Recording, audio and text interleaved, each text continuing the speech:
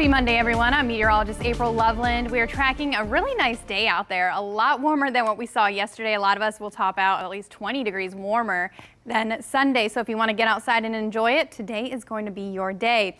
Here's the forecast as we head through this afternoon, warming up to the low 60s by tomorrow morning. Mostly sunny skies. We'll see those highs around 40. And then by tomorrow afternoon, it's going to be even warmer. We'll see the upper 60s. So today, tomorrow, looking really nice. Nice spring-like temperatures right before we do welcome in spring. Late day showers heading into Wednesday. So looking a little bit wet for the second half of the day. We'll see highs near 65, 62 for St. Patrick's Day. Unfortunately, the first half of the day is looking a little on the wet side. We'll dry things out though for Friday. We'll see highs near 71, 70 for Saturday with some scattered showers. And then on Sunday, highs near 63. That's the first day of spring. That's your first warning, 7-day forecast.